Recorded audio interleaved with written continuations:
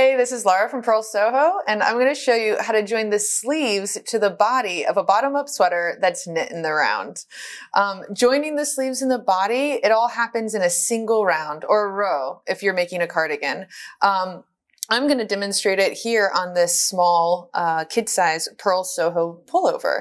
Now, depending on the pattern you're working, the steps may vary slightly, but what I'm about to show you, the concept should be very easily applied to whatever your sweater situation. So, as you can see, I have the body of my sweater finished, worked up to the underarms.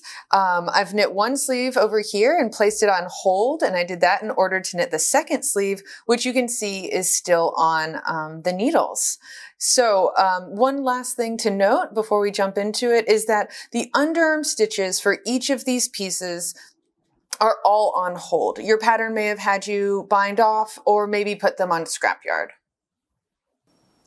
I'm going to be using the needles that are holding my body and the working yarn coming off of the body to knit around the sleeve stitches. But the first thing I need to do is orient the sleeve and the body so that the underarm stitches are just kind of parallel and just kissing each other, just like this.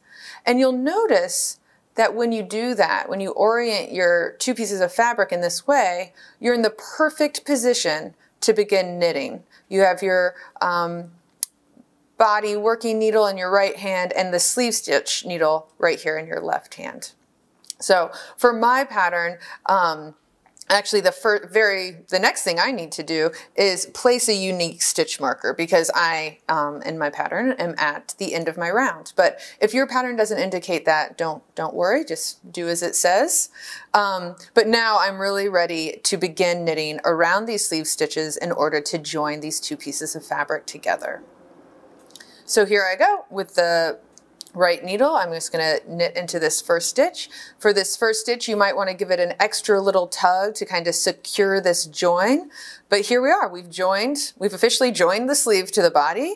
And now I'm going to just continue around these sleeve stitches until I reach the end of the sleeve stitches, and I'll be at the other side of the underarm.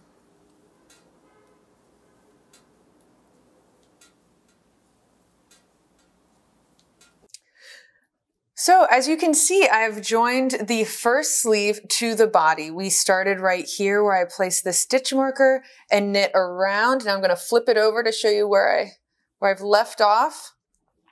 So I reached my the end of my sleeve stitches.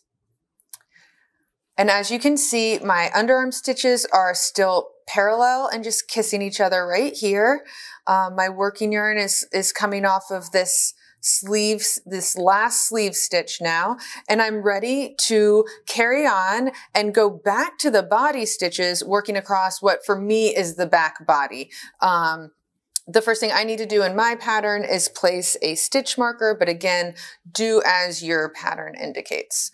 So this is again a first stitch of moving from one fabric to the other fabric. So I'm going to recommend giving that first stitch just like an extra little tug. And now I'm going to continue across these back body stitches until I reach the next set of underarm stitches. And at that point, I'll be ready to join my second sleeve. Okay, we are in the home stretch. I've finished working across this second set of sleeve stitches, and I'm now ready to go back to the body. This time it's for my pattern, the front body. And working across these stitches will take me back to right where we began. So once again, I need to place a stitch marker. I'm gonna just drop that on my needle here. And now, you can see my underarm stitches are parallel. I'm in the perfect place to join here. So I'm going to take this first stitch, tug it a tiny bit, and now cruise across these front stitches. My pattern has me finish this 2 stitches before the stitch marker, but do, of course, as your pattern indicates.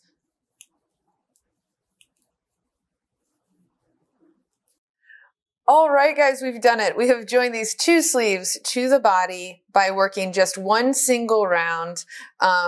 these sleeves might seem a tiny bit precarious right now, but as you shape your yoke, they're going to become more and more solidified, and these, you know, what were just 3 tubes will become kind of 1 tube up here at the yoke, and you're nearly done with your sweater. It's great. And that's it. That's how you join the sleeves to the body of a sweater that's knit in the round from the bottom up.